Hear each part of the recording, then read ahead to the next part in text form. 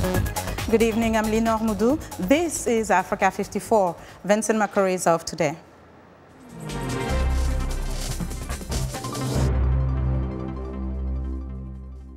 Security issues dominated Monday's talks in Ethiopia between U.S. President Barack Obama and Prime Minister Hailmariam Desalegn.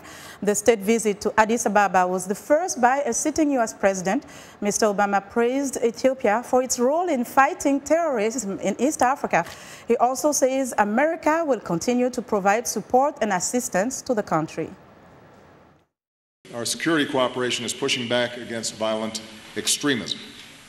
Ethiopia faces serious threats, and its contribution to the African Union mission in Somalia have reduced areas under al-Shabaab control. But as the Prime Minister noted, yesterday's bombing in Mogadishu reminds us that terrorist groups like al-Shabaab offer nothing but death and destruction and have to be stopped. We've got more work to do. This past week, Ethiopian troops have helped retake 2 major al-Shabaab strongholds. We have to now keep the pressure on. Ethiopia is a major contributor as well to UN peacekeeping efforts. It contributes more troops than any other country in Africa. And we're working together to improve the ability of Ethiopian peacekeepers to respond rapidly to emerging crises before they spiral into widespread violence. President Obama also spoke about Ethiopia's neighbor, South Sudan, which has been plunged into conflict and political turmoil. Ethiopia has also been a key partner as we seek to resolve the ongoing crisis in South Sudan.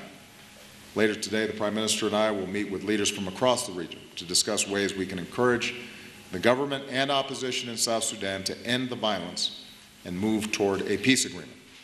I want to thank Ethiopia for the sanctuary it provides hundreds of thousands of refugees who have fled South Sudan and conflicts throughout the region. Mr. Obama and Prime Minister Desalegn also discussed a range of other topics that is affecting Ethiopia, such as development, the economy, and the need for more democratic reforms.